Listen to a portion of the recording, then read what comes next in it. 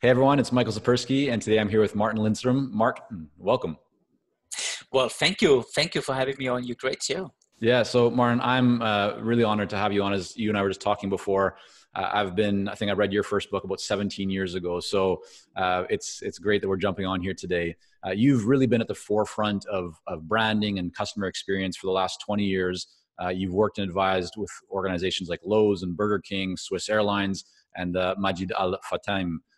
Hope I'm pronouncing that correctly. I'm sure you can fix my pronunciation You on did that. very well. Okay, but let's start at the beginning because I really want to take us back to before you were known, before you were as established as you are today. What were you doing before you got into the world of consulting and writing books? I was probably one of the most crazy kids you could imagine because I decided, and I'm not kidding, I decided that I wanted to be a branding expert when I was 8 years of age. And I'm born and raised in Denmark, so there was no television commercials back then on television. So I got a pen pal from the US whom sent me these VHS videotapes with 3 hours of recordings of TV commercials. And then I would literally sit and watch that endlessly. And when I was reaching the age of 11, I was a huge fan of Lego. So I decided to build Mm. up my own Lego land in the backyard of my mom and dad's garden. Loved it so much, was really serious though, that I in fact went to Japan to learn how to cut bonsai trees. It was a sponsorship I got from Sony. God know how I persuaded those guys to do this. Anyway, this Legoland opened after almost a year preparation when I was 12, and Mm. two people showed up, my mom and my dad, which were really the lowest point of my career, I had to say. So I went down to the local print office. I persuaded them to sponsor me, and they said yes. So 2 days later, I had 131 visitors in my Legoland. The And only problem this was was what, in the back of your house? it was, yeah. It was the back of the house, and it was very serious. I had real canals built in cement where the ships would basically sail, and there would be special techniques making them sail through a rubber system under in the ground of these canals. Which, by the way, I stole from Lego, believe it or not.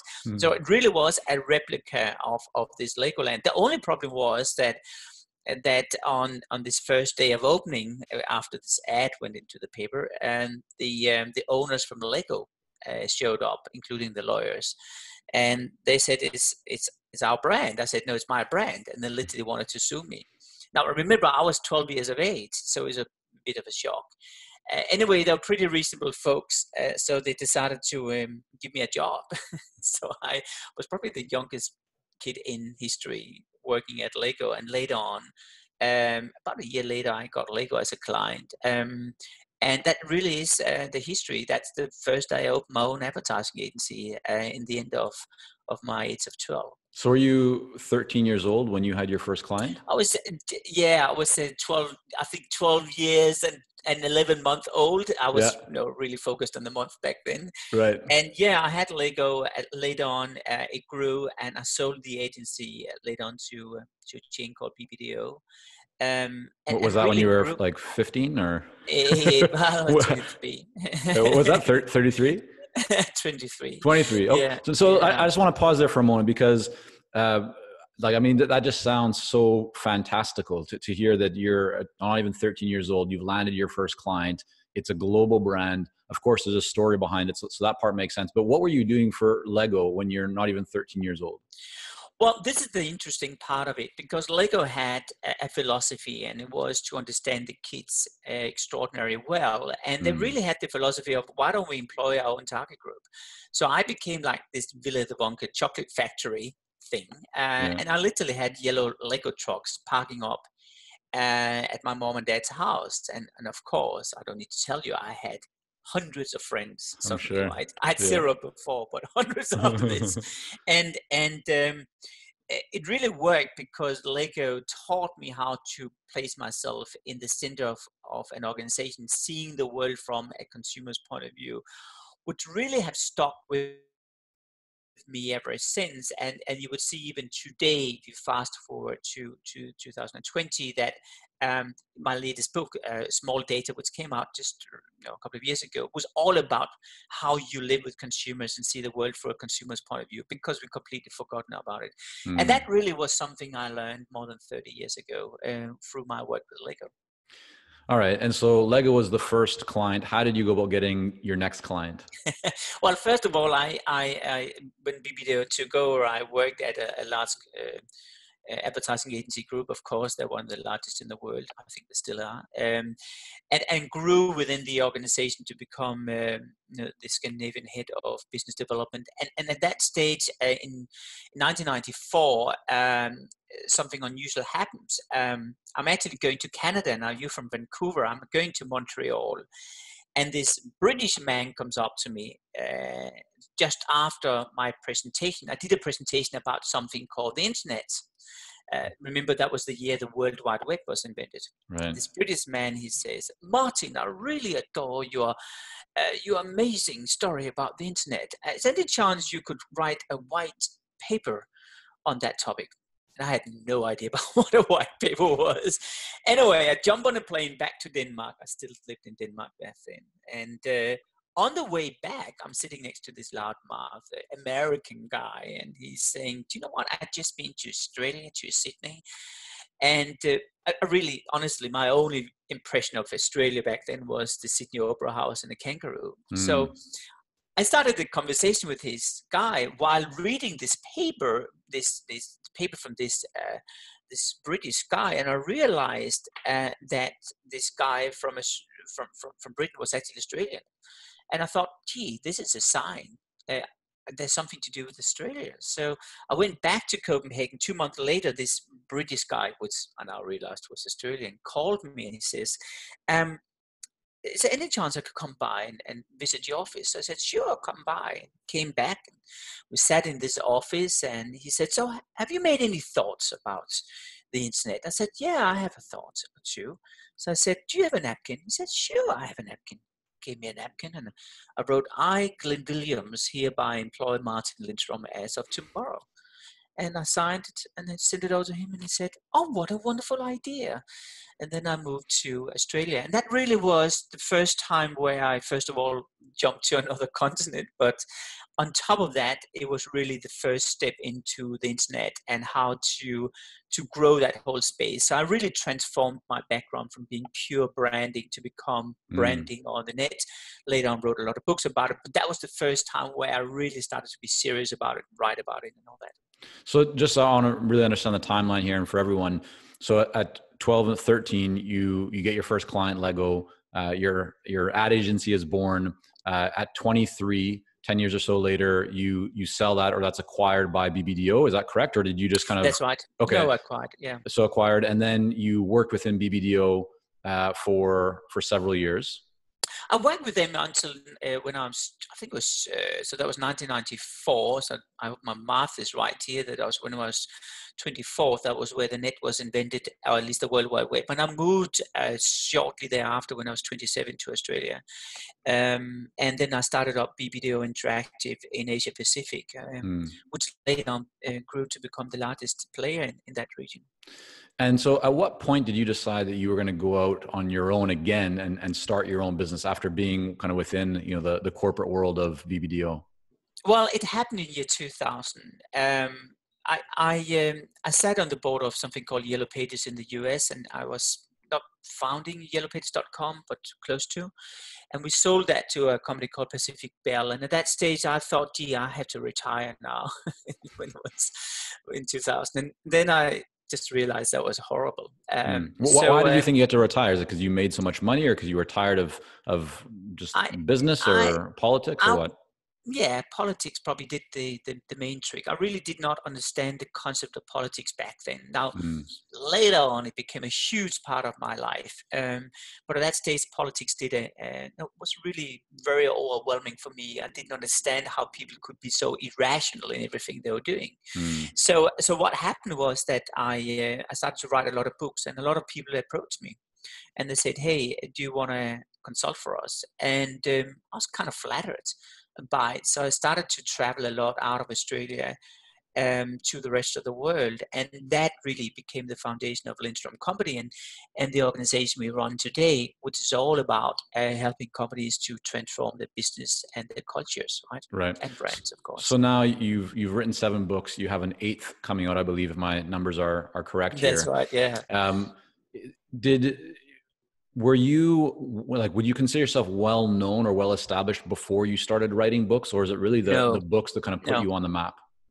Well, I think for everyone listening in here, that if you want to build your personal brand, books were and still is the way to do it, because it has some benefits which are really powerful. The first one is that I tend to say it's the most expensive business card ever, Right. but it has a lot of credibility. But the second thing it does is it gives you um, an ability to fragment or defragmentate your data in your brain. So a little bit like, when you have a lot of data on your computer and you have to defragment it, Mm-hmm. it's a bit the same your memory does. And you may have a lot of interesting thoughts, but you never really combine it as perfect building blocks. Right. Now, when you write a book, you structure these sentences and those building blocks in a very elegant way. So it really helped me to articulate things in a very professional way whenever you're saying something, and the book was really helping that to happen. So as a consultant, you of course have a lot of phrases and methodologies, but when you write a book, it becomes even more sophisticated. That was really the second thing.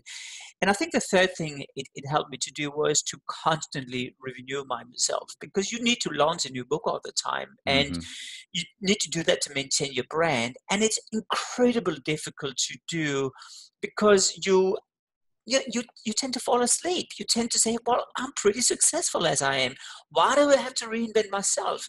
So one of the things I learned, and I recommend everyone else to do that, I always said, basically from when I was 10 years or 12 years old, I always said, I want to be the best at branding in the world, but I can't really own that space because a lot of other people was much better than I am at that.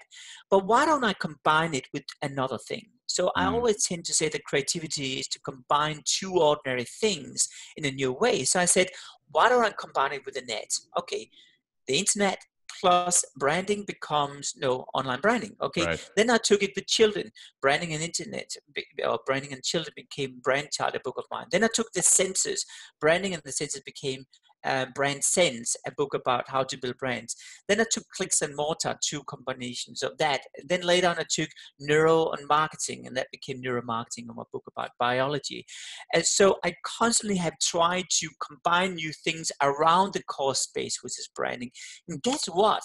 When you've done it 8 times or 7 times at this stage, you by default become the expert in the center, which is branding. Right. But it's incredibly hard, because in the process, you constantly need to ask yourself, can you reinvent what you've been standing for the last 4 or 8 years? And I always feel deeply insecure. But once you get used to it, it kind of, you're on this rolling ball. And that is, I think, the key factor and the key benefit I've had by writing books. When did you know that you had kind of quote unquote made it, or that the book was working for you? Was it as soon as you published it? Was it a year, or was it even your second book? At what stage do you know, yeah, this book thing is really working for me? It's a very good question. And I do think I probably realized it when I would go to a foreign country, somewhere out in the world, and I would see my own picture on billboards, and I would have 20 people or 100 people waiting for me in the airport. A little bit like a mini celebrity without any comparison to anyone when else. was that, Martin? How many books was that? Book number 3 or 5 or 1? Three or 4 books, it started to happen. I think one of the strengths of my books is that I'm probably one of the few non-Americans who have done well in this space, because I know as a Canadian, I think you know what I mean, that there's sadly very few non-Americans who have done very well on the speaker circuit and writing books with truly global books. And so one of the things I pushed immediately when I was fairly young was to say my book needs to be published in as many languages as possible. So quite often I was discounting my books when we sold it to foreign rights offices around the world. And I think that's one of the reasons why the book is now out in average in 50 languages, 50 different languages in 172 countries.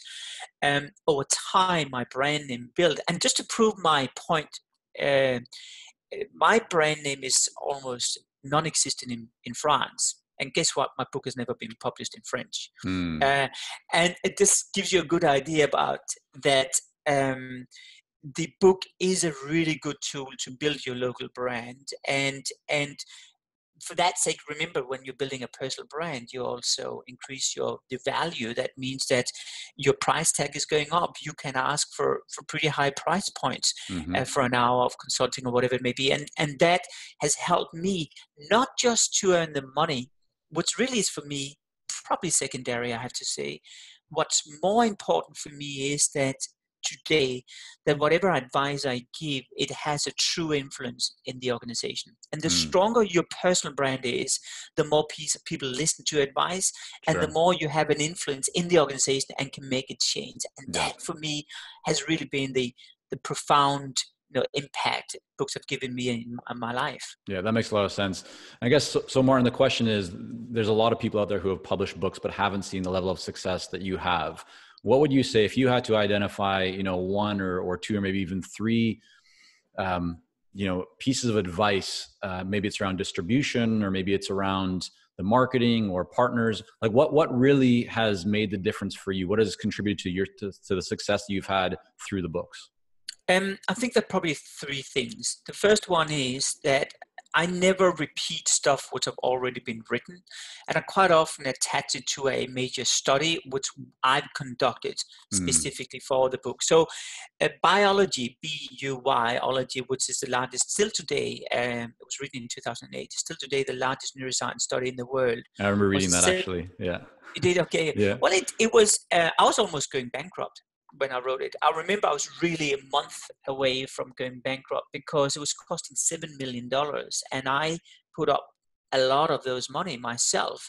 Of course, I So raised what was sponsors costing $7 million to conduct the to study, conduct the or? study. To conduct the study, yeah, we scanned 2,000 consumers' brains using fMRI. Now, fMRI is the most advanced scanning methodology on planet Earth, and Mm, a scan can easily cost $3,000 or $4,000. So, and then we need to have professors and independent teams verifying all of this stuff.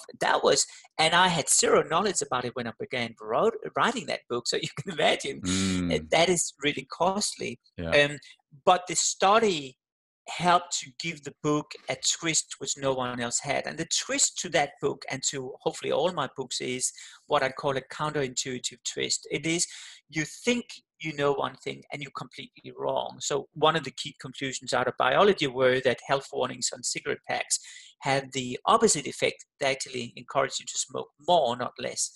Um, and that was really had a profound impact, in particular in Canada, where Canada was the first country in the world to have blank cigarette packs. It's partly spinning out of the work from this book, but also around the world, that study has really pushed people to smoke less. So Mm, the first thing is to do a proprietary studies which can of a solid nature, which can really question the established norms. The second thing in the book is not to write it to your colleagues or to the professors or to people which you aspire to become, um, or look up to, but to write it to the ordinary person. hmm. And then see, I'm looking down at my readers because I love them to death, but we don't have patience to read those heavy textbooks with graphs and bullet points and all the Sure. stuff we read in school. You and I just go blank and we feel we're school kids again. But what we do like is to read books which are both entertaining and where we Hmm. learn at the same time. And that's the reason why my writing style is almost written like a novel.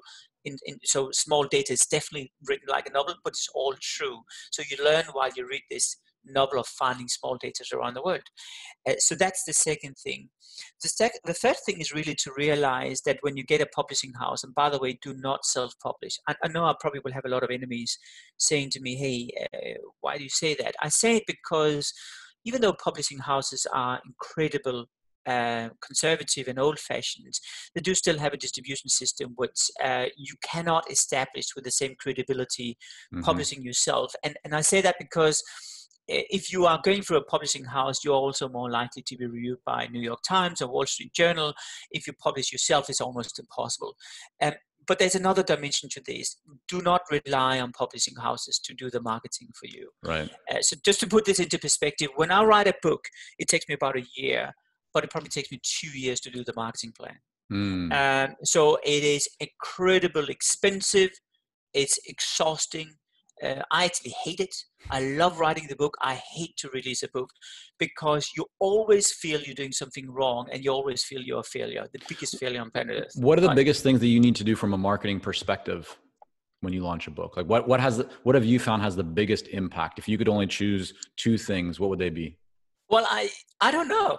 Okay. I really don't know. I mean, I wish I could give you a formula. I think everyone you know or would know of would have been successful with their books have given up figuring out what the formula is. I thought I knew it in 2008 writing biology, and then I wrote another book called Brand Washed, which actually was really entertaining, and it was a huge flop. And I thought I really cracked the code, right? And I had to rebuild everything from scratch again. So I don't know what it is. I think the key is that you need to understand your audience to an extraordinary degree and get hold of people which are near your audience. So you have this influential, aspirational dimension playing. But and the publishing industry has changed a lot over the last 4 years or 5 years, because back in the days you would be much more reliant on conventional media, and now it's podcast, it's social to 95% of the cases. Yet still, there's no formula even in podcasts. So I don't know. So Martin, I think I would be remiss if I didn't ask about this $7 million study. What was the monetization plan behind it? I mean, what was going through your mind in terms of the finances and just making that business decision to invest at such a high level? Like, where did you see that would be profitable for you? I didn't. But I didn't really. When I'm driven by an idea, there's nothing which really can stop me. I think, well, there is health or something. But when I really believe in something, I go for it, and then I don't care about the cost. And of course, that is always putting things on the edge. I've been so lucky so far that it hasn't in any way hurt me. Right. But were you self-funding this, or did you have sponsors? I was self-funding most of it, actually. Wow. Okay. So what, this came from the kind of the fortune that you had accumulated from the past ventures, and it did, and it came back to hard work. It was not like I was a billionaire for that sake when I did my past jobs. But I also went out and did sponsorships, of course, and I approached all the big brands, and time after time they said no. They said, I don't want to support Frankensteins. That's what they called it. Frankensteins back in the days. And no one really knew about neuromarketing by then. It was completely really invented through this concept. So it was first when the book was released, it really had a profound impact on how companies of a larger size today is doing their research. And today I would claim out of the top 1,000 companies in the world, probably half of them are using neuromarketing in one way or another. So it has affected companies, but back then, as it is with everything, when it's completely new, people are scared and they want to do the conventional stuff. Raising the money was a nightmare. It was, because people backed out all the time, and that's the reason why I ended in red until I published the book, right? Right.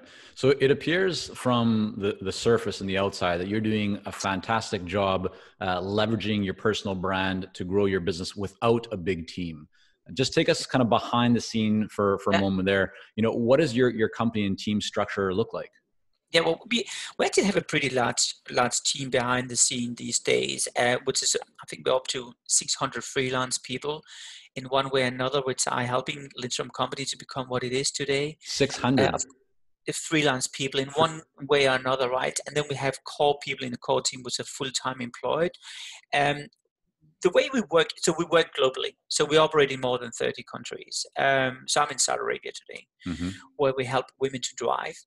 But we do these pretty crazy projects today. So in the old days, I would help brands to survive or sell more. And increasingly in our work, we are changing entire structures in organizations. We basically reshuffle everything.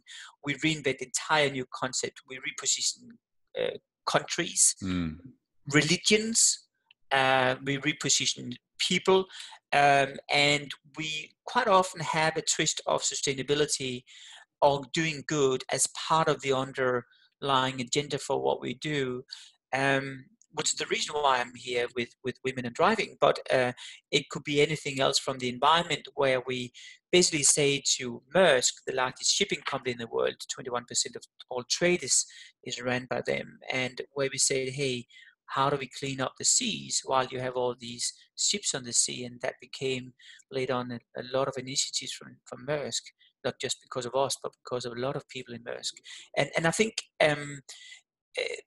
in order to make that happen, you need to have a pretty big team, and they have to be very specialized. And that team is super specialized. So we have people which are experts in the psychology of taste. So, for example, what childhood memories are activated in your brain when you eat a bar of chocolate? That type of level. We have experts which are experts in the feelings associated with words and how they can combine feelings through combining words, and that become names. We have psychologists in terms of colors and the psychology of color. And these are all the freelancers that you bring in? These are kind of like It's freelance experts? Okay. It's a mixture, yeah. So it depends on how big the projects are, but typically we have a core team of full-time people working on a project, 5 to 10 people, and then we have, in addition to that, perhaps 10 or 20 experts coming on board. So within the company, typically, like how many full-time people are in the company right now? On a company, so on company basis, we will have, on any given client, we'll have 3 to 5 full-time people assigned per client we work with, and we work today with probably 15 clients, I think, or something. Okay, got it. So you might have 50 kind of core full-time people which are working on this, yeah. Yeah, and then the hundreds of freelancers that support those projects in all the different ways. Got it. Yeah. So for you as kind of the leader of your company, right? You're writing books, you're giving lots of talks, you're all around the world. Just take us inside, like what does a typical day look like for you? How do you ensure that you stay really focused, that you're able to be productive with all of that happening, with all the, 30 to 50 full-time people, the hundreds of freelancers and all the clients? What does your kind of typical day look like?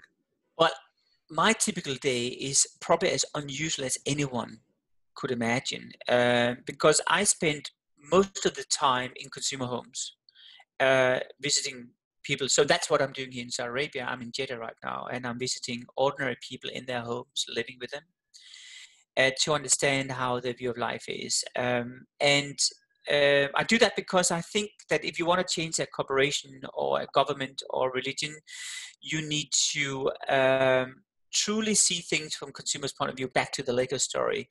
So when you stand at the boardroom level and you talk to them, you with a very strong credibility can say exactly how things are out there in the real world, which, by the way, they've never done. Now, on top of that, just to make things even more impossible, I don't have a phone. And I haven't had a phone for 2 years, not a smartphone, not a regular phone. And that has really been a tremendous help for me, not to have a phone, I have to say, because people around me, people in my organizations are used to not being able to get a hold of me. They can, if they're well, they would call my client when I'm in the road, on the road. Or but would they send you, like, do you walk around, if you don't have just to be clear for everyone, so you don't have a phone, but do you carry a tablet or a laptop with you? Well, I do. I'm using a laptop now, but I don't take it with me on the road. So, when I'm in the field, so I'm in my hotel room right now. But no, I only have a ordinary PC, and I use that with the local internet connection. I don't even have a Wi-Fi sort of card you can plug into it. And here's the reason why. We become so addicted to using the phone everywhere. And as soon as we have, 1 minute of break, we will grab it and do something with 10 it, seconds. anything with it, right? So we don't get bored. And I want to reflect. I want to defragment my brain to see how the world works and put everything into perspective. And because I'm so blessed, I mean, and I've been traveling to more than 100 countries and doing work in more than 100 countries. I see so much stuff. And rather than me sitting on a bloody phone all the time, Yeah. I learn and I put it into perspective. And guess what? That becomes a new book, but it also becomes quite often a insight which companies are really keen on learning more about. Yeah, I think that's incredibly powerful. I mean, just when, as you were talking about that, my mind just went to how present you must be, in that moment. I am. And for so many of us, you're right. We're not present. Our minds are going in all different directions. We're thinking different things. We have all these Yeah. different distractions, and Yeah. we're missing so much of the opportunity that is, right in front of us to enjoy that moment. So I appreciate you sharing that, and just amazing that you've been doing that for 2 years. So Martin, I want to wrap up with talking about your book. So by the time that we air this, your new book will have just come out. So tell us, Yeah. what is the new book all about? Well, the new book, this is the backstory of the new book. And so one of our clients, a major bank, called us and said, hey, we want you to figure out how we become more human. And it's one of the largest banks in the world. And we said, hey, that's really interesting. Bank, human, kind of doesn't fit together normally. So we began working with them and realized that the bank, because of compliance, were really heavily basically just attacked by compliance left, right, and center. And through that process, I worked with this young girl, which one day said to me, hey, Martin, I'm so sick and tired of all this compliance stuff and all these rules and regulations, and there's red tape and there's bureaucracy everywhere. Why don't we invent something called the Ministry of Common Sense, where we reinstall common sense in our organization? And that became the title of my new book, The Ministry of Common Sense. And the book is really looking at how organizations and you and me in our ordinary lives have been completely attacked by a common sense or lack of common sense in everything we do. No, it happens everywhere. I mean, the other day I was in the airport, in JF Kennedy Airport, and I bought a pair of headsets, and they were wrapped in this bubble plastic, heavy, solid plastic. And I bought it after security, right? And I had to open it, and literally the entire departure lounge was involved in opening my headset. And of course, we all ended up having bleeding hands, and the headset, I'm not kidding, was intact, perfectly intact, right? I went through TSA, as you know, this is security in the United States, the other day, and there was a sign saying that people with 75 years or older do not need to go through screening. So I said to the guy behind security, tell me, these terrorists, do they retire officially at the age of 75? So where's the common sense? Where's the common sense in offices where our clients quite often tells me that you have to call in for sick leave 48 hours before you turn sick? Right. I mean, all the technical stuff we waste time on every day. How often haven't you tried to go into a meeting room and you try to set up the projector, or you try to dial in on some line where it's the wrong number or whatever? So common sense is completely gone. And really what I decided to do was to write this book to reinstall common sense and to give some concrete tools where you, in even mid-sized or larger companies, can immediately restore common sense and make the organization much more productive. Because common sense today, or the lack of it, is probably the reason why companies are perhaps 30 or 40% slower than they would be, because there's all these rules and red tapes which are holding it back. And by the way, killing ideas, killing cultures, and killing innovation, right? So that's the essence of the book. Where did you get all these stories from? I mean, I'm sure on your travels and working with clients, there's a whole bunch there, but did you collect data around this? Did you do a study? Where were you kind of able to capture all of this for the book? We spent a lot of time on the road for the last 4 years collecting information and doing interviews with hundreds of our clients. We went into Maersk. We went through the entire transformation of Maersk, which were pretty big job. I mean, it's 88,000 staff across the whole world. And while I did the job, I was thinking about where's the common sense factory here, and we removed lack of common sense throughout the organization. And we did that in the banks, and we did that in basically every major industry you can imagine. Mm-hmm. And out of that, the book became not just, well, here's all the stupidities going on. It actually became real life examples about how you solve it in a super simple way in order to free up and give people more oxygen. So everything is live, everything is real, and everything is very practical. So I think hopefully when people read it, they will say two things. They'll say, you're so right. This is exactly my life. And my God, I forgot about how good it actually could be and how dreadful it is. And the second, they'll say, my God, that is such a clever solution. I want to implement that straight away. And I actually do think we will get to that point. Certainly all my clients, which I've given pre-reads of the book, are saying that is the book we wanted to have 5 years ago, right? Yeah. Well, for everyone listening and watching, I've been reading Martin's books now for 17 years, and I've always found them to be a great read. So highly encourage you to go out and grab a copy of it. Martin, again, thank you so much for coming on here today. I appreciate it. Thank you, Mike, and thanks for all your good questions. And I'm still nervous if anyone will hear about my new book, but at least I know I have one reader, that's you. Good stuff.